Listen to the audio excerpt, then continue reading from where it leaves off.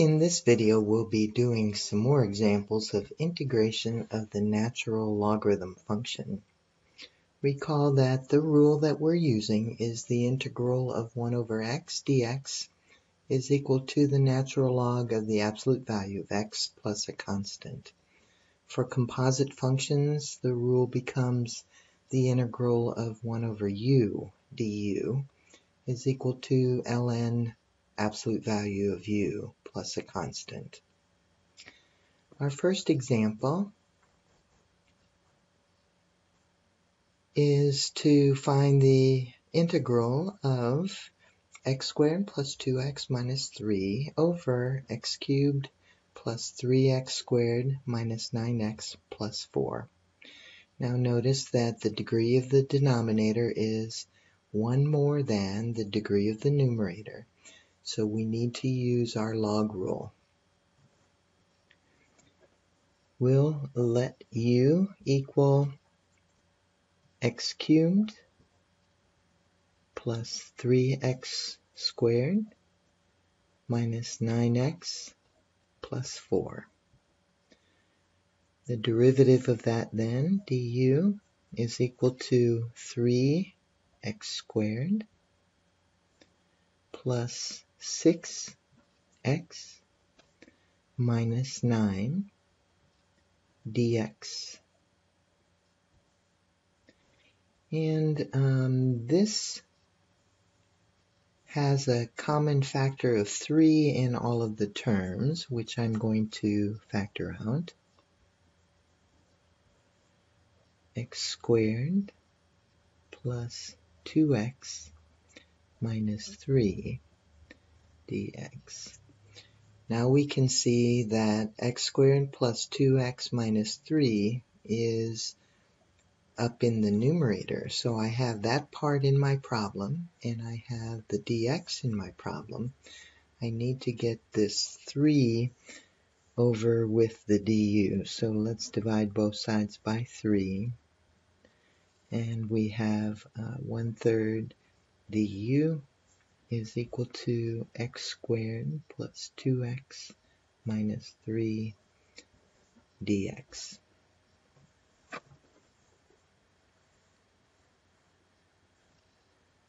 So now I can rewrite this problem, and we have the integral,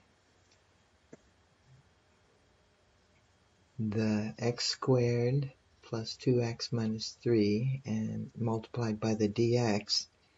That I'm going to replace with 1/3 du, and then this denominator is u, so I have 1 over u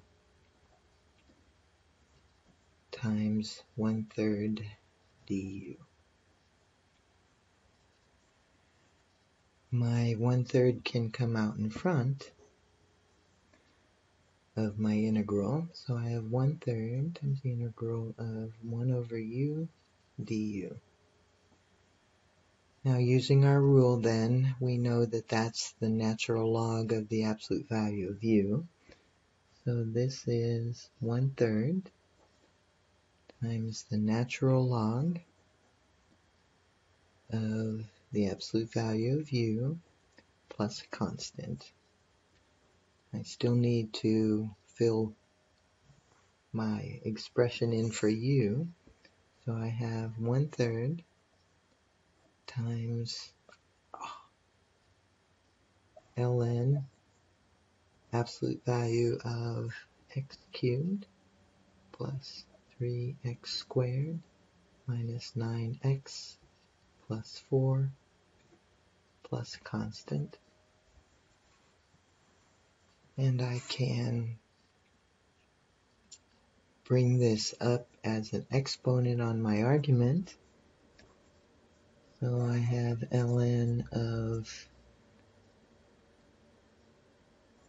x cubed plus 3x squared minus 9x plus 4 to the 1/3,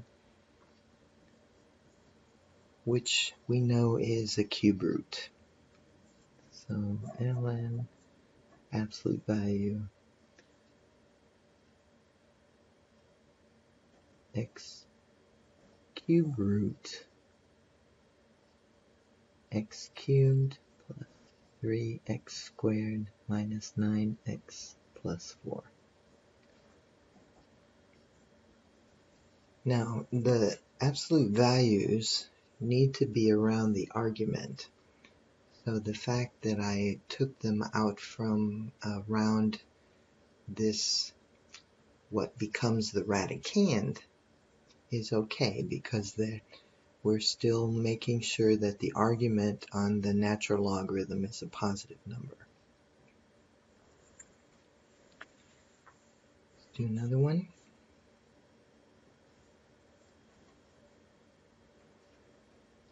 Now on this one, we're integrating x squared minus 4x plus 5 over x minus 2 dx. Now notice on this one, the degree of the numerator is bigger than the degree of the denominator. So as this is, we don't need to use our new logarithm rule. Okay. However, what we would do to start this problem is we would actually divide this out. So I'm going to use long division. Since this is just x minus 2, though, you could use synthetic division. Let me go ahead and use long division. I have x minus 2 as my divisor, and then x squared minus 4x plus 5 as my dividend. And then x squared divided by x is x. And then I'm going to multiply this x times the divisor, so x times x is x squared. X times negative 2 is negative 2x. My next step is to subtract. And algebraic subtraction means that we change the signs and add. So I'm going to change this x squared to a negative x squared. And I put a circle around it to remind myself that I have changed it.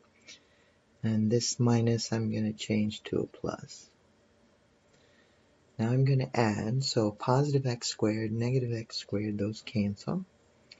A negative 4x and a positive 2x is a negative 2x. And then I'm going to bring down my next term. Continue this process. Negative 2x divided by x is a negative 2. Negative 2 times x is a negative 2x. And negative 2 times negative 2 is a positive 4. Now I need to subtract. So this becomes a positive, and this becomes a negative. These will cancel, and I have 5 minus 4, which is a 1. So my problem now is integral of, and I have x minus 2, and then I had this remainder of 1, which I have to write as plus 1 over x minus 2. And that all is integrated with respect to x.